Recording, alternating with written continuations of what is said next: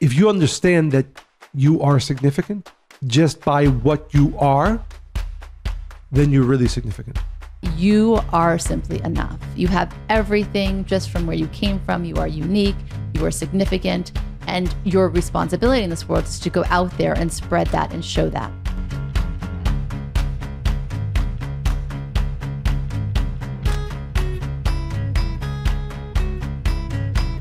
Welcome to the Spiritually Hungry Podcast, episode 69 in our new and improved podcast home. Yes, our new studio. This is very exciting. The first podcast we're recording in our official Spiritually Hungry studio.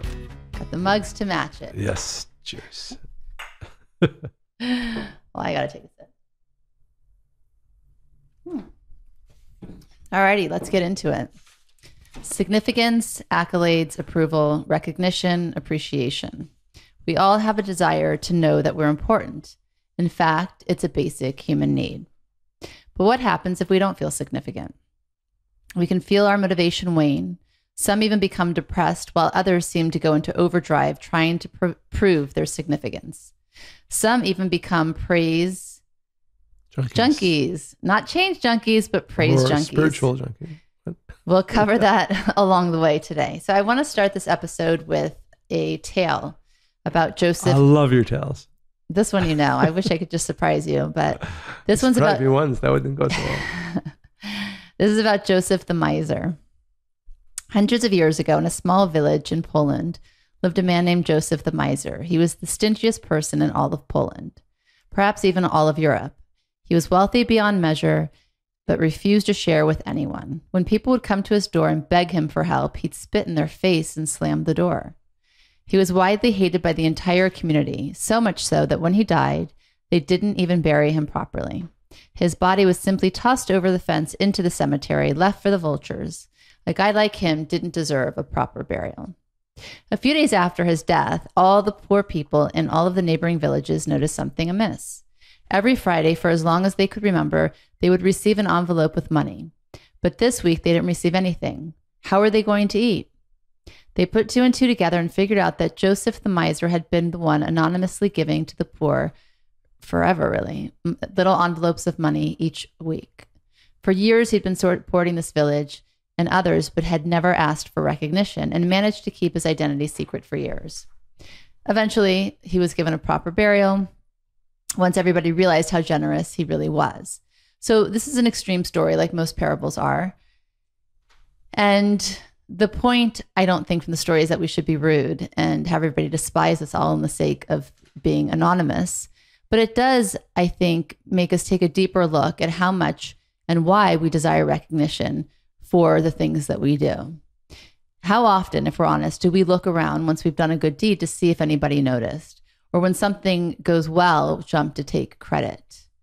And as you've probably already deduced, the Kabbalists take a very different approach to recognition. So in the Zohar, and I'm sure you're going to have a lot more to add to this, which is the main Kabbalistic text, it says, blessings from the hidden worlds rest on him whose affairs are concealed from sight, but judgment from the revealed world rest on him whose affairs are for all to see. So there's lots of interesting ideas here. And before we go into the spiritual aspect, I do want to cover this one other thing. Behavioral scientists and Maslow's hierarchy of needs all deduce that the feeling of importance or significance is hardwired in our human nature. And I think, a lot of the concepts we talk about, I think they tend to be confusing because on one hand, it's a need. On the other hand, the wrong parts of us are too invested in that need, right? So it's okay to have the need, but which part of you are you using to fulfill that? And how? I would say how. Right. Maslow defined this area of need as esteem, and it covers confidence, achievement, and the respect of others. And without meeting those esteem needs, we weren't able to reach the highest levels of self-actualization, which again, according to Mr. Maslow, is the fulfillment of your full potential as a person. Yet, the Zohar and the story of the miser indicate that we should shun external validation and seek no recognition for ourselves. So, Michael, what is your take? And wait, is it finding a healthy balance of external recognition, or is our goal really to seek no outside validation or recognition? And before you answer, because I can guess where you're going to go, we have the same opinion, but I want you, as you answer this, to still touch on how do we fulfill our need for achievement and to get to our highest level of self-actualization. There's a lot there. There always is. If I can, even before I answer your question, one of my favorite parts to the story you told is another addition to it. And that is that the spiritual leader of that town had a dream. And in the dream, he meets Joseph, the miser, who was treated so poorly throughout his life and in essence should have been treated with such great respect and honor. He had this dream after Joseph passed. And in the dream, he meets Joseph. And he says to Joseph, he says, why did you do that? Why did you make all of us treat you so poorly? And he said, again, like you said, that I wanted to do the right thing, but I wanted to make sure that my ego does not become involved. He says to him, tell me about your soul now. He says, it's, of course, in the world of the souls, everything is revealed. I get to spend all day and all night with the most elevated and wise people that ever lived. It's a beautiful existence, he says. But in truth, nothing fills me, even here, with as much pleasure as I got every Thursday night, Friday eve that I spent going and putting envelopes under people's doors. So it both explains what happens to a soul that lives a life in that way, meaning that they go out of their way to share. On the other hand, they also go out of their way to not get recognition. There's another story of mine, a story that Are you going to avoid my questions altogether? Absolutely not. You know what I'll do? You're like, here, I heard your question, but let me talk about what I really want to talk about. Go ahead, tell me your other story. No, I won't. I will wait. I will wait for the right time. So, to answer the question, the need for significance, right? Because the question has to be not, it's as Maslow and another important professor, researcher, Kohn, Maidens also says the same thing, that we have 6 basic human needs. And one of them is significance, to be significant. And I do want to go into that a little bit later. But Kabbalistically, we always try to go to the root, right? Rather than simply accepting the fact that we all are born with a desire to be seen as significant, to be, I would rephrase that. We are born with a desire to be significant. What's the root of that? Because when you understand the root of something, it gives you a better understanding of its actual purpose. So the Kabbalists say something which I think is so both beautiful, profound, and gives us a completely different view of this idea. We are, each one of us, a spark of the divine, a spark of God, a part of God. In some way, we are actually God. We are part of the Creator. Right? That's the Kabbalistic view of what humanity is. It is a part of the divine, a part of, you can call it God, you can call it the Creator. It's kind of like branches to a root. Or the other example is using as rocks hewn from the same mountain, where it's all one. There really isn't a difference between what we are and the essence of the creative force of this universe called the Creator. So if you understand that what am I? What are you? What is each one of our listeners at their core? We are a spark of the Creator. We are a spark of the creative force that created this world.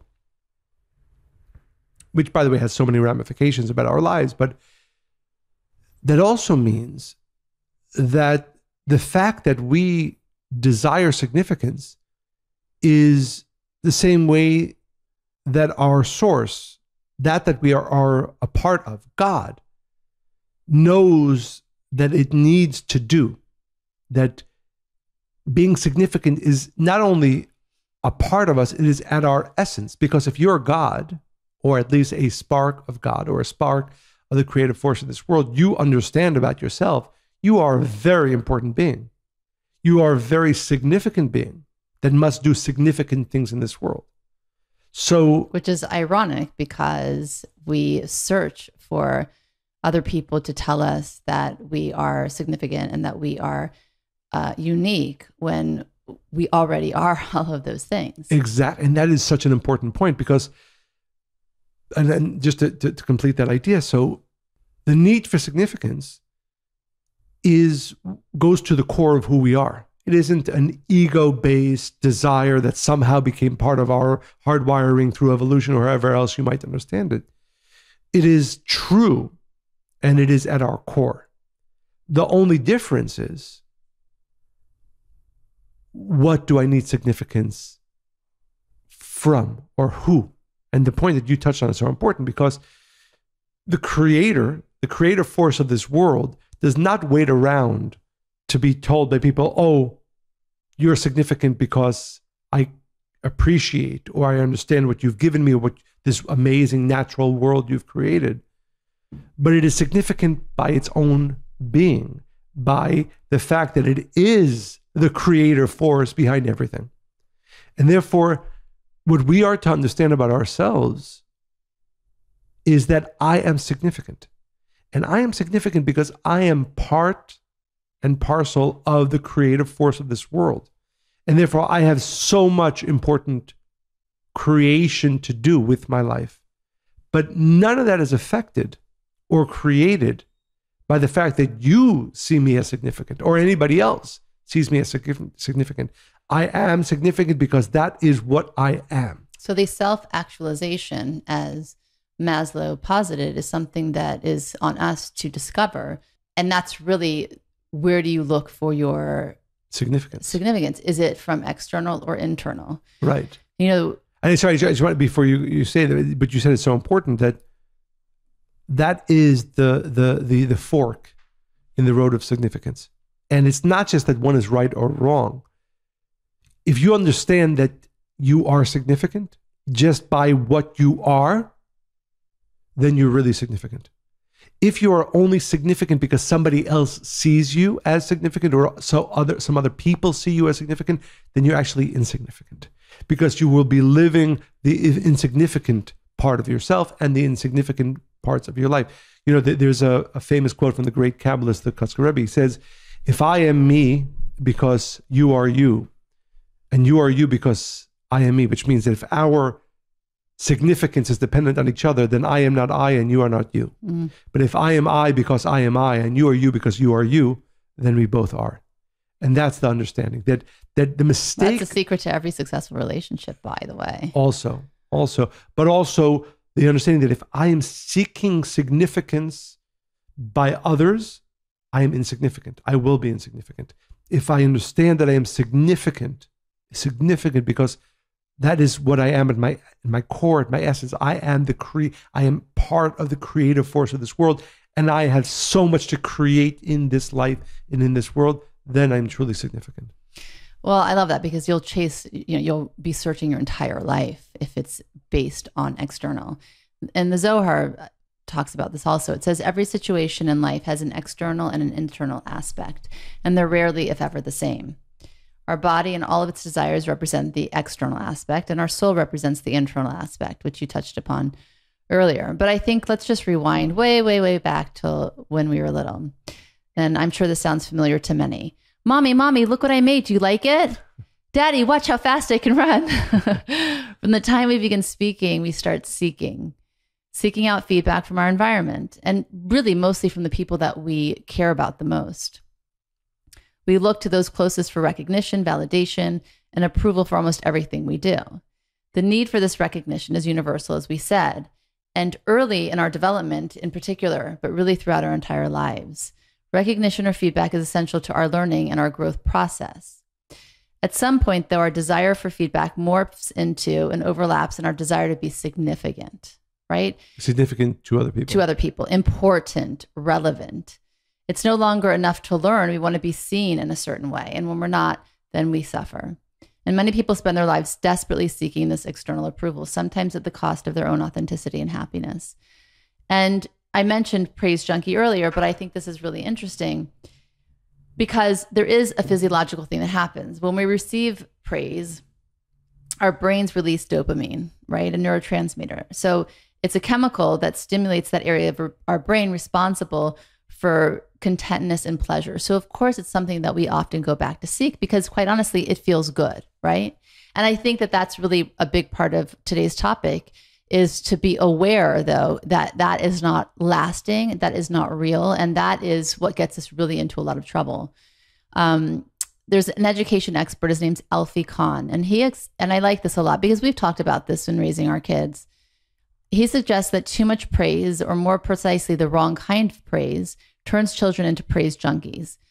Says Kohn, it leads them to measure their worth in terms of what will lead us to smile and dole out some more approval. And one study showed that children who were highly praised in the classroom were more likely to give up on challenging tasks and less likely to share their thoughts or volunteer, which begs us to consider the possibility that praise may not always be a good thing. So the question really is, what do we praise? What do we recognize in ourselves and others? External accomplishments or internal accomplishments? Do we praise the result or the effort? Big one, that one. Do we praise progress or perfection? Do we praise the physical manifestation or the intention in our heart? Because praise is really powerful. And where we direct it determines what will be motivated to grow and continue to pursue. I think this is such an important point. And I would actually stop here and ask our listeners to ask the question, how significant do you see yourself? Meaning at night, the doors are closed, there's nobody else in the room, it's just you. Do you see yourself as significant? Do you accept how powerful, unique, and significant you are, regardless of any statement or approval by anybody outside yourself? That's the first part. And I would really recommend working on that, working on raising your own appreciation for who you are, but what you are. But I think the other really big question in that was, do you recognize the effort or the result only? And I know somebody who, for me, very result oriented, I had to really put a lot of concentration and focus to give myself that internal validation that effort is awesome, right? And that's got to be more than enough. Right. As a matter of fact, we spoke about this in one of the previous episodes, that there's a phrase from the ancient Kabbalists. They say, the work is not for us to finish, right? Our purpose in this world is the effort that we put into it. But if you really, and this is something that I try to do, and I really recommend this for our listeners, when you really see yourself as the creative force, as a part of the creative force of this world, and therefore you are unique, you are significant, and you have a purpose in this world that is not dependent in any way about how others see you. Not dependent in any way. And that gives you a great internal power. And I think too often we don't spend enough time focusing on that. And therefore, yes, it's easier to go out into the world and say, praise me, then I'm happy, rather than saying the most important work that I do is appreciating my own significance by who I am. And yes, of course, I want to manifest and I want to do, but it must begin with a growing appreciation of my own significance, separate and apart, regardless of how I am viewed by other people. The only caveat, and I think it is important to touch upon, is that, let's talk about our relationship. I know that if you viewed me as insignificant, it would be a problem. Not because my significance is dependent on your thought about it, but in a relationship, you want to be seen for who and what you are. And if your partner, right? If your partner sees you as insignificant, it's not enough then to say, well, okay, it's enough that I know, that's something. But in a partnership, and also as parents to children, children to parents, it's not so much to see them as significant and therefore they are significant. But I think if you don't appreciate... Yeah, I was just going to say, this is where appreciation comes in. Exactly. If you don't appreciate your partner, then there's a problem with the relationship. So whereas I think for myself, often I really couldn't care less what other people think of me, as long as I see myself as doing the right thing, as revealing my soul's purpose in this world. It is important to me that you see me, again, I have the word is significant, but you see me as for what I am. I think that's the point. So I would separate those two needs. In a relationship, it's important for partners to see each other for the significant being that they are, and that is separate than the need to go out into the world and have other people see me as significant. You have to both be appreciated and appreciate your partner in order for the relationship to be true and thriving. But that is not in the same vein as saying, I don't care what other people in the world think of me. That is important, and that is a part of our spiritual work. But in a partnership, in a relationship, and even as it has to do with our kids, it's important in a relationship that is important to you that you be seen for what you are, and that is significant. Well, I'm really happy you're bringing this up because I do think this is where people get confused. Because in relationships that aren't healthy, they can really rely on that validation, even though they don't see it as validation.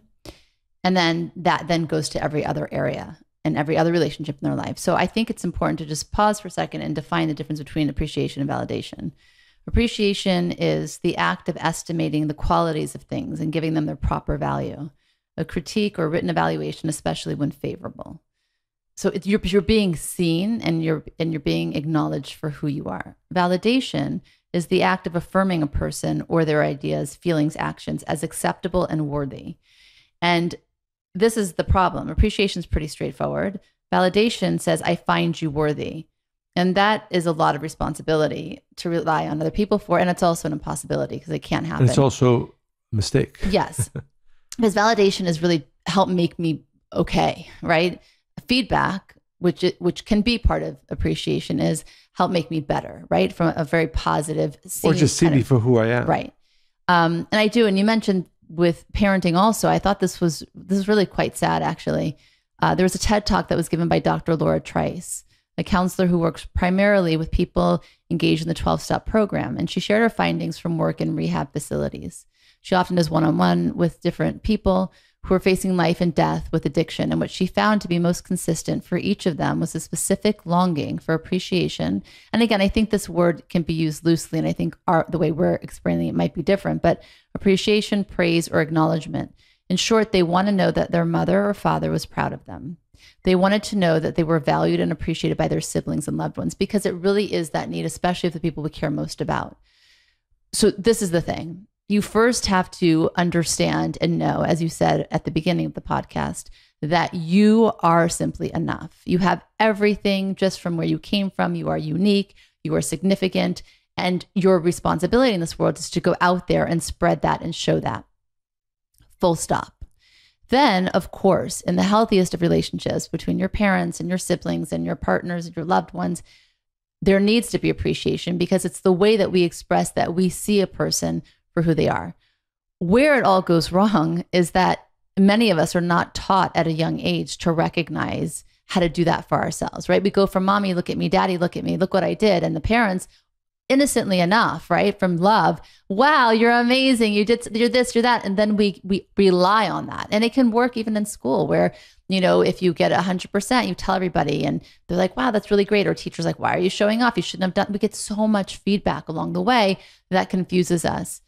So I think it's a really important differentiation to make. I also think that Tony Robbins expressed this, and I thought this was a really clear way on significance. He says there's 6 basic needs that every single person on the planet tries to fulfill.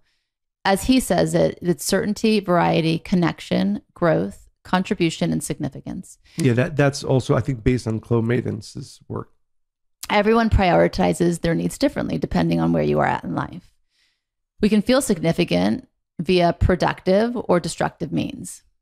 So productive would be trying to be the best at what you do, stand out for your accomplishments, or be recognized by your partner for what you contribute to the relationship, right? Although I would separate those two out. Yeah, again, I think a lot of the words are exchanged loosely. And destructive, which is self-sabotaging, reckless behavior, and creating problems to get attention, because attention is confused with recognition that you may be unsure of how to get in a healthy way. So again, recognition can be replaced with appreciation, but I think we're clear about the idea here. Yeah, well, I don't want to go off on a tangent, but I think you might, though. But is that those 6 areas I think are worth delving into maybe at a different time, but because certainty, variety, connection, growth, contribution, and significance. And if I'm not mistaken, Chloe Maiden says that if a person's, because every person has it's not that everybody has those at the same level, right? Some people prioritize one over the other. And I think she says that you want to that you don't want to prioritize significance, variety, and certainty, because then that won't lead to fulfillment. But rather, if you focus on connection, growth, and contribution, which are more obviously external. I wouldn't say external. Well, doing in a positive way, right? Because I mean internal expression externally, right? That's how we show what's internal. Right. I'm saying if you group those two as she does, right? So if you take contribution, growth, and connection on one hand, and variety, significance, and certainty on the other, it might seem obvious that, which she does say, that that focusing your life on that first group, which is growth, contribution, and what was the third? Growth, contribution, and connection, that will make you a better person and also more fulfilled. But I think if you have the spiritual view, so let's talk about significance, then it's actually a very important push for growth and for self-acceptance. I think the mistake that when most people think about significance, they think about how others are viewing me, how they're viewing me as significant.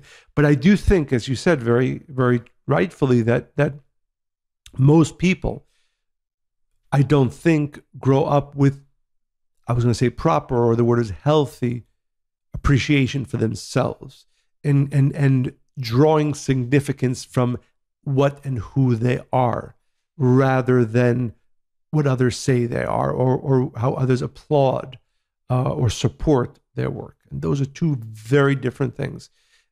Because on the one hand, I do think it's important, and this is something that I work on, growing my esteem for myself, right? It sounds egotistical, but it's actually, I think, at the core of what needs to be done, that every day, hopefully, we realize how great we are. And we are great and significant because of what we are, regardless of how others view us.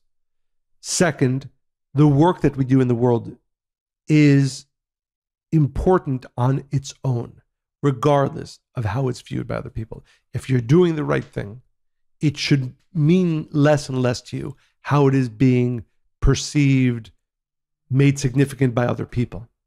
And I think some of my favorite historical giants and important figures are the ones who did the right thing, as it could be called, or pushed themselves to do good in this world, but could care less about the way others view them. And that's something that I really aspire. Yes, absolutely, consistent work. But that's something I really aspire to. That I do desire to do great things in this world. At the same time, I also desire to diminish the importance that I put into how others view it.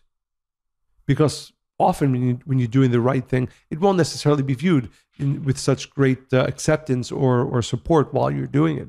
And most importantly, it shouldn't matter to you. It shouldn't matter to you. If you know yourself, if you're doing the right thing, then how others view it should be completely insignificant. And to get to that place, you really have to practice this every day. You know, how much of today was spent wondering about what people thought about what I said or what I look like. You know, and I spent most of my earlier years really focused way on what people thought externally. And I think that I only switched over to the other side to really not caring, for the most part, when I realized it was an impossibility. You will never make everybody happy. You will never be significant in everybody's eyes. In fact, most people are struggling themselves, and they're going to give you the negative because it makes them feel better. And I feel like when I finally realized that because I tried for so many years the other way, that it was really when I started to feel most free and living a very authentic life and having the best relationship with myself. It was only when I was like, okay, this is absolutely an impossibility, and I just don't care. I really enjoy reading the prophets in the Bible, and there's two amongst my favorite. I have many favorite of the prophets, because again, what I find inspiring about the stories of the prophets is that they were often doing important work, but completely hated and opposed by people. So it's a good sign. It often is a good sign. So amongst my two favorite prophets are Isaiah and Jeremiah. So in his lifetime, he was hated. He was actually eventually killed. So you would often say, well, what kind of life is that? In reality, we know, and this is another Kabbalistic principle, that when you're doing the right thing, when you're doing important work, the energy of that never disappears. So much so that the Kabbalists teach that the energy that he created over 2,000 years ago continues shining into this world.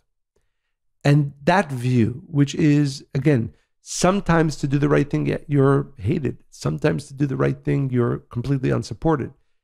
But if you are understanding of your own significance and understanding that that actually forces you to do many things that sometimes people won't like or won't support, but it doesn't matter, because I know that the energy that I am creating is eternal.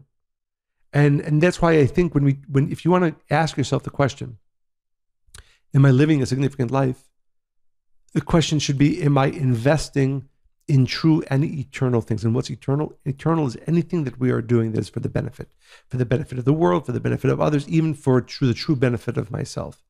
And I think, again, if you read through history, you will find that those that created, in all walks of life, whether it's political, whether it's social, whether it's even in the world of art, usually you will find that the significant, meaning the historically significant people, are those who were not often seen as significant in their time or by many people in their time. By the way, I think that if you're so busy with what people think, it's kind of a guarantee you won't do the right thing. Absolutely. And you're not going to do what you came to this world to do. I can honestly, I mean, because you're not even following your own purpose, because you're not connected to your soul. So you're how following could you? Everybody else. You're following their voice and their beliefs and what they think you should do. And by the way, it's usually not going to be in your own best interest. And I would say that you can actually make a perfect equation where the percentage to which a person is invested or caring so much about others, viewing them as significant, is inversely related to how much they're actually doing of what their soul came into this world to do. Which means, again, to make it clear, if a person's 80% invested in what other people think about them and whether they see me as significant, that means it's only 20% of my life that I'm living as it's supposed to be. Very scary. So if I have time now to go back to that story that I mentioned in the beginning, it's one of my favorite stories. Isn't it great that we spread the stories out? Because now I'm ready to hear another story. Oh, thank you. The story is of again, a very unique Kabbalist, and his name is Zusha. And the story is that once a man came to his teacher and said to him, he said, I respect you. I know that you're a very spiritual person, but I have heard of an interaction of one of your students, and I was very surprised that a student of yours would behave in such a way. And I'd like you to explain to me why he behaved in this way. So the teacher says, sure, tell me the story.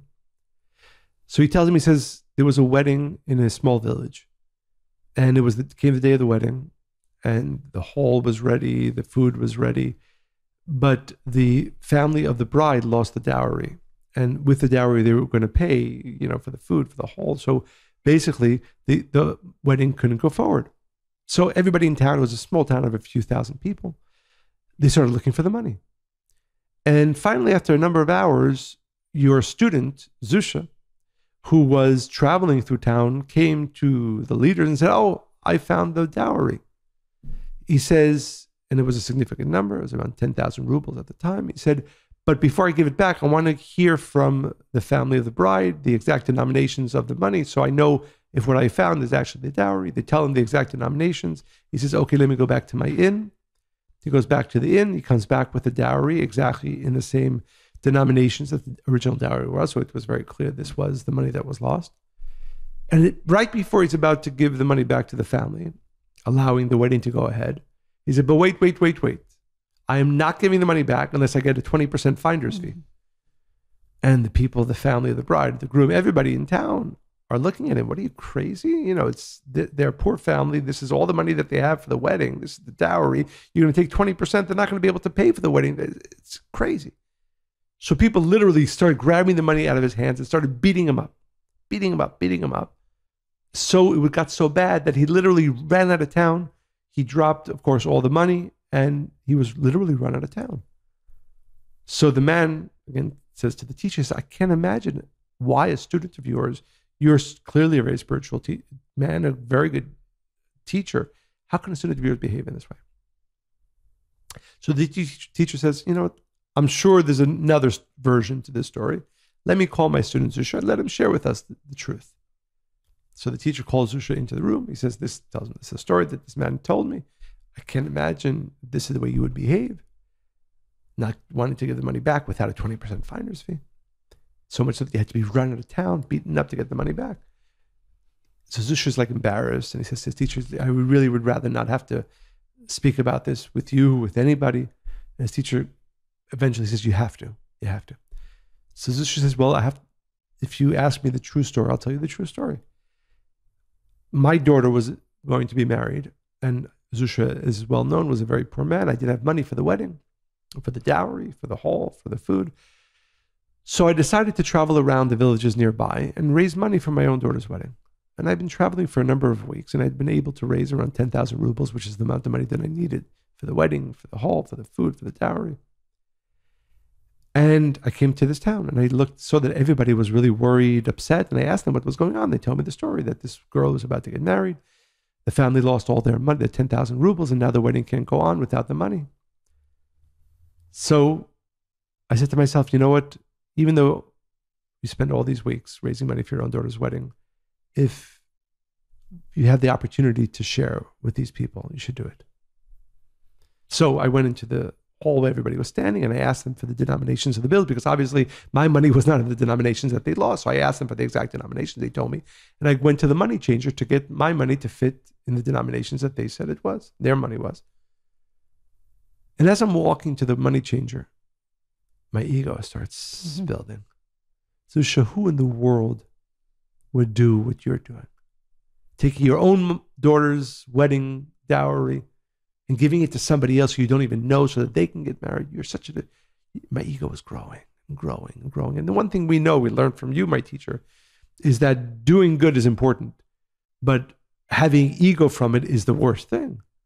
So as I'm walking to the money changers and I'm walking back to the hall and think, how can I both do this tremendous action of sharing, but find a way to diminish my ego through it? Because if I go in there and tell them the truth, everybody's going to love me. But if I go in there and tell them what I told them, then not only will I have the opportunity to share, but also get a nice ego beating. And that's why I did what I did. And they reacted in exactly the way I thought they would. They grabbed the money from me, they beat me up, and I was able to share, but also have my ego diminished.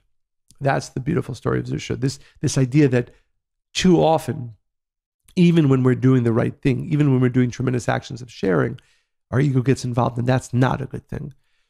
Which all leads us back to the same idea, that if you appreciate your own significance and you live a life based on revealing the true greatness of who you are, then it becomes less and less and less, hopefully down to zero, caring how it is viewed and how others view me as significant or not. Because my own significance should come from an appreciation and understanding of who I am. And that is not ego, that is truth. And then I live a life that manifests it. And that's total freedom, really complete freedom. So I want to ask you, can you share a time when you succumbed, as we all do at times, to needing, if the word is approval, or significance validation from anybody outside yourself? I mean, so many times for the first, I'd say 27 years of my life, for sure. And I think that, we're three sisters. And I think a lot of the feedback we got actually was on how we looked, really. And so then when I found Kabbalah when I was 17, I wasn't even comfortable with that, by the way, because it made me feel like, I didn't like being dependent on something that was fleeting. I was aware of that at a young age. You don't know, looks change, whatever. So the other part of that is that I didn't have a lot of confidence, I think, in my ability to do or to create or manifest, because I never got feedback on that either. So the validation came from physicality, which then I think developed into an eating disorder. It wasn't only because of that, right? So I realized that was not going to be a healthy way for me going forward. And then the other part of me that I wanted to rely on, which was the internal, wasn't developed. So, and I think I really only started to break through. It was not the full force, like on the other side, was when Josh was born, and I couldn't make this look okay externally, right? Because he came into the world different, and I had to come to terms with how I felt about it and what I wanted to derive from it. And so all of that external then became internal. What do I think about this? What do I believe about it? What do I want to create from it? And it really was such a profound shift that it changed my entire core being and existence, from probably being a praise junkie to a change junkie. I think then, as I've spoken about probably vaguely, which I'll continue to do, then that followed by another 10 years of really being attacked for who I was and what I was trying to express. So that didn't work either, right? So even though it was now focused on internal, I still really craved. I mean, again, our needs, right? Our hierarchy of needs was, see me, like it's not bad to hear a good thing once in a while. And now it got to the point where it was all negative. I was damned if I did or damned if I didn't, that I just was like, okay, I just don't care. I got pushed so hard that, and I'm so grateful that it helped me just break through not to care at all. And sure, every now and again, I'll hear something or, and they'll bother me for a second, and I'm just like, okay, it's impossible, and I don't really care. So, and that was like, that's freedom. And that's really was the beginning of the making of me, of who I wanted to become. Nice. And it's a forever journey. Nice. How about you? It's interesting. I was trying to think as I asked you the question. And so I'm going to answer it in a roundabout way, which is that often when... Well, I think our listeners like specifics. Yes. No, because, it is a general, and I think maybe the good thing about it, even though I won't get specific, is that it's a good tool, is that often doing the work that we do, and we're very blessed to be able to inspire and help people in significant ways relatively often, you get praise. You get praise. And I know that praise is a very dangerous energy to receive. And I try to remind myself almost every single time, whether it's the smallest thing or the biggest thing, somebody, you did this, you did that, is that I literally have this voice in my head that says, remember, the reason you did it is not because of this praise, but because you are a significant soul, and your soul has this work to do in this world. And I think if not, it's very easy to take the cheap energy out of receiving praise. And again, by the way, giving praise, receiving praise is not a bad thing, right? Because often when I was a little bit younger, I would try to either make a joke about it or because I was uncomfortable receiving it, right? Partly because I thought it was spiritually not the best thing for me, but also, often people are uncomfortable receiving praise. Whereas I really thought often it's the right thing to do is to receive it, meaning the person giving it might need to be sharing that with you, or it's the right thing. So you don't sort of push it off. But what you do want to have that internal conversation with yourself. You don't want to be dependent on it. Exactly. I'm so appreciative that the significant soul that I am, which I know has been able to share with this person, inspire that person. But remember, that's not why you do it. Remember the fact that they're excited now or appreciative now. That's not why you do it. That's not why you did it before. That's not why you'll continue to do it. And I think for me, I often find that that's an important area you don't want to fall into. You don't want to fall into when praise comes, as it often does when you're doing important work, that you keep reminding yourself, because this is a life work, not to fall into the praise, not to fall into receiving any significance of your own being, which is significant on its own, from this praise. So, in leaving our listeners, spiritually speaking, the highest form of recognition is between us and our soul and the Creator. The form of recognition is completely concealed, and only we know whether or not it's happening, and that's the beauty of it. So what does it look like? It's recognizing the beauty, the power of my soul, and reminding myself of it constantly, especially when I fall or I don't meet my own or others' expectations, right? It's to have those conversations with yourself. It's not to constantly say, oh, you're doing an amazing job. Even if you do fall, it's to be able to say, okay, so what is it that I'm really pursuing? And why? Have those continued conversations with yourself. Stay honest and be accountable, always with love. So long and short of it is, we tend to feel that we're receiving when we're seen as important in the eyes of others and when we get recognition. And in these moments, we feel proud and powerful. Ironically, we learn spiritually that, and this is what we need to remember, that the Creator lies in the hearts of the humble. So if we can stay in that space where none of it really matters, where it's not really real, and you keep checking in with yourself, that even when you fall, or even when it didn't turn out the way you wanted, just keep your eye on where you want to go. And that's all that matters. Right. And if I would leave our listeners with one idea, it is, as we said, and this is really a life's work, that you are significant. You are significant because you are a piece of the creative force of this world. And that is a truth that will not change regardless of what anybody thinks of you, either good nor bad. So make sure that you're constantly reminding yourself of that. Second, then the work that you do in the world, because you are a significant being and you should be doing significant work, is not dependent on the accolades or significance that you derive from anybody with whom you are sharing or anything that you're doing. It comes from an appreciation of who you are and that this is a manifestation of it. So first of all, I want to thank all of our listeners who are loyal listeners. And it's really beautiful to see every week as more and more listeners join the Spiritually Hungry podcast. Before I get to two really comments, they're both short, but I thought really heartfelt, and that's why I wanted to share them. Please continue to send your questions, comments to Monica and Michael at Kabbalah.com. And again, we read them, we get inspiration from them, and also base a lot of the topics and the podcast that we do based on them.